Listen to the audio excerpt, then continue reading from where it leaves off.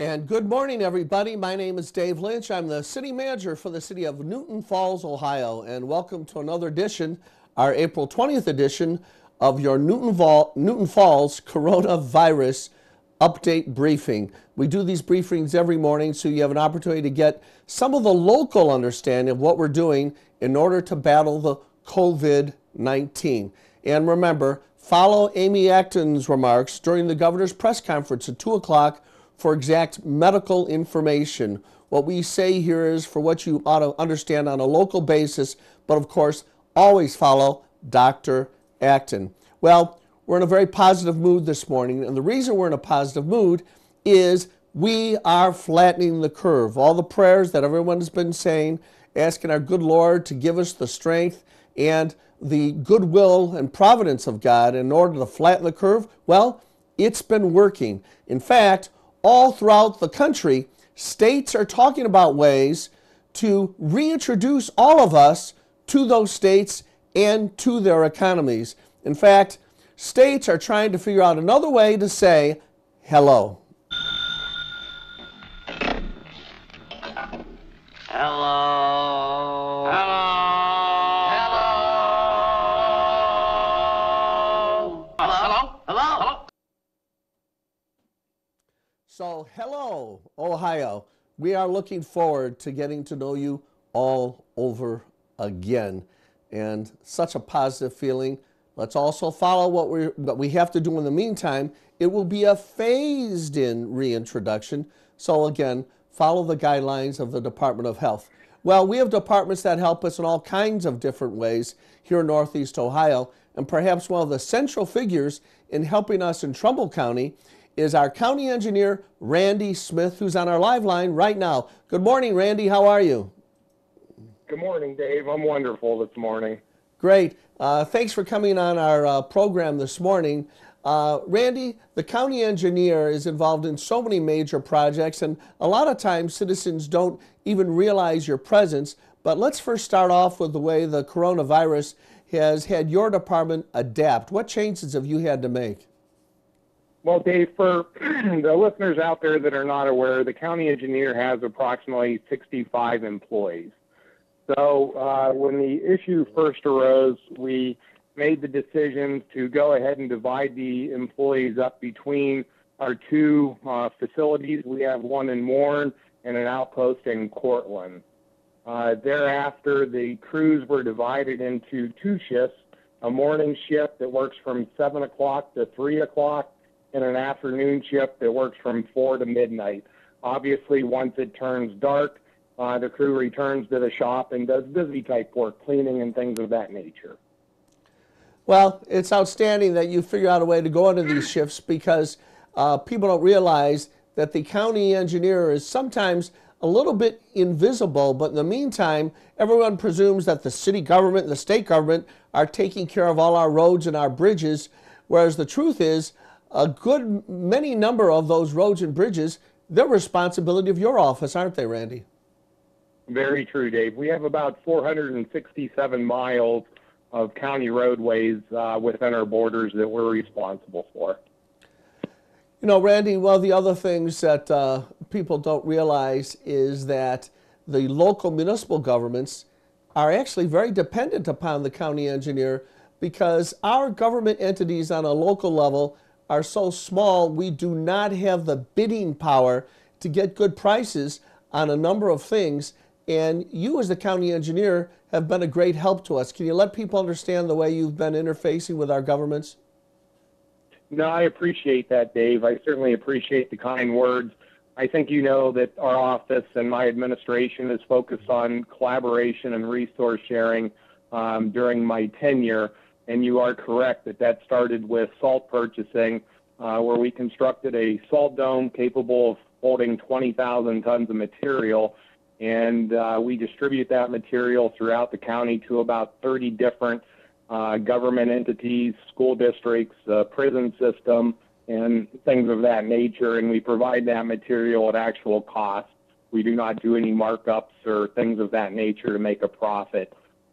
Further, we produce our own cold patch type material in-house, And again, we supply that to any of the governmental entities that are interested in utilizing that material, to patch their potholes come pothole season.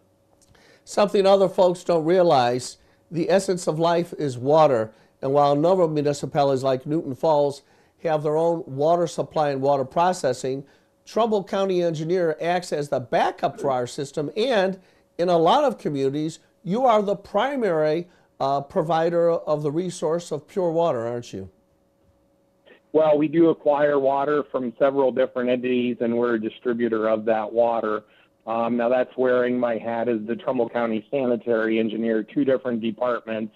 But you're correct. Back in 2015, the Board of County Commissioners appointed me to the position of Sanitary Engineer, and I know I've been fortunate enough to work on some very exciting projects during that time, such as the Blueprint to Prosperity Waterline Initiative, getting water to the majority of the western communities within the western part of our county, and certainly thanks to Newton Falls as our water provider on that project. Well, Randy, before we say goodbye to you on this call, I wanted to make sure people realized that you are a leading force in the completion, what everybody in Newton Falls refers to as the surface of the moon-like quality of the intersection called the Rite Aid intersection. It was smoothed out just before Old Man Winter started pouring that white stuff onto the ground, and you were really at the epicenter of getting that project done. Randy, talk about that very briefly. No, again, Dave, thank you for the kind words. We recognize that communities do need a helping hand from time to time on projects, and we're certainly willing to step in and provide that type of assistance when called upon. So in the future, if there's any other challenging projects that the community needs assistance on, certainly please do not hesitate to call us. That's right, and the number for your office is on our screen right now, 330-675-2640. We've been talking to Randy Smith, and Randy, to your whole organization, peace, and to your families, good health. Thanks for being on the line with us. Hey, everyone, take care and be safe. Thank you. All right, that was Randy Smith, who is the county engineer for Trumbull County. Again, one of those almost invisible elements of government that's out there working hard, keeping us safe, and more importantly, doing their job while other people are sheltered in. Those guys are out there. And at this time, we're going to change gears just a little bit and make sure we get in touch with somebody who's been associated with one of the great programs in Newton Falls. It's the Be the Newton Falls Garbage Quarantine Pickup Program, and I'm going to call Brent Powell, our school board president, who was involved in a very big, important part of that. Hello, it's Brent. Yeah, hi Brent, it's Dave Lynch. You're live on the morning briefing. How are you today? I'm doing fantastic. How about you? Great, great. Now, Brent, you wear the hat as the president of the school board here in Newton Falls, but the reason I'm talking to you is it is my understanding that we have hit a very important centerpiece mark in terms of the quarantine garbage bag pickup program. And I have been told by Tom Colosimo that we finally reached 100 bags of trash picked up. And you, coincidentally, the school board president, you and your family were the ones that picked up and put into the bag trash bag number 100. Is there any truth to that rumor? You know what? We did pick up trash along our road leading up to our house yesterday, and there was a considerable amount of bottles and cans and tires, and yeah, we filled up quite a few bags, quite a few garbage cans, and you know, a trailer that I towed behind, and that's all full of garbage right now. So yes, indeed, we did achieve that milestone, I believe. Well, that's quite an achievement, and the reason we want to make a big deal out of it, Brent, is that program is doing so much for our community. You probably are aware that we are working on 1/2 shifts. 1 one shift on, one shift off in our street maintenance department. So that means we have fewer people to do things like pick up trash along the roadway. So how do we keep our community beautiful during the coronavirus? Well, this is how, because of people like you and your family. So congratulations for putting together bag number 100. I understand that you may have gotten a call from the Smithsonian Institute, who may want to make a special display over in Washington. Oh, that sounds fantastic. You know, Dave, it's something that, you know, anybody in the community can do. You know, you take pride in yourself. You take pride in the community where you're from. You know, you see a piece of trash or garbage where you're walking or where you live, you pick it up, you put it in a garbage can. It's pretty easy.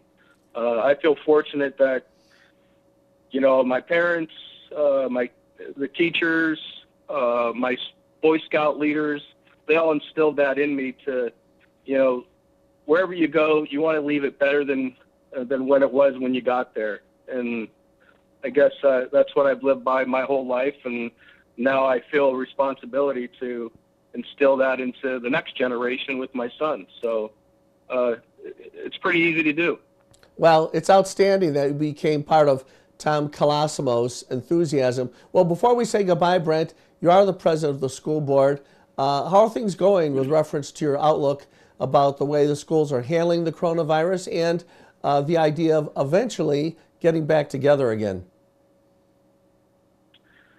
Well, there's no doubt that the social distancing that we're doing has slowed the spread of the virus, and I don't see that ending anytime soon until we're closer to a vaccine. But you know, going the virtual route, the virtual learning that the schools and the states have implemented, I think are a great next best option for us. And, you know, we'll see how it goes. You know, there's still a lot of unknowns out there right now, but I think under the conditions, we're doing the best that we can. And, you know, I do applaud our administrators and our teachers for taking on this endeavor right now. Well, Brent, we are excited about the way the schools have met the challenge, and we're excited about the way you and your family met the trash bag quarantine program. Congratulations on bag number 100. Congratulations to you, to your wife Jill, and I understand your son Ethan was out there as well. He was in, well, the photographs that we showed earlier. So you've got quite a family. So peace to you, peace to your family, and good health to your family. Thanks a lot, Brent, for being on our briefing. Thanks a lot, Ms. Lynch. We'll talk to you soon. All right, thanks. That was Brent Powell from the Newton Falls Schools, the president of the school board of Newton Falls. Well, folks, we've talked about a lot of positive things today, and one of the most positive, of course, is the fact that we are getting to the point, slowly but surely, where we're ready to phase in the coming back together. So it's crucial that you keep up what you're doing. I liken this to a football or basketball game in which you've got a healthy lead, you're coming to the end of the fourth quarter, and the coach says, keep the defense going. Don't let this victory slip away from us. That's my message to you. And part of keeping the defense going means keeping the prayers going. God in His providence listens to us, but we've got to call out to Him, so He's got something to hear. Well, that again brings to a close another edition of the morning briefing here in Newton Falls. As I mentioned, wear the masks when you're out at stores, keep the prayers going, get onto your knees and talk to our Father and ask Him to help us. And finally, as I always say, God bless America and God bless the city of Newton Falls.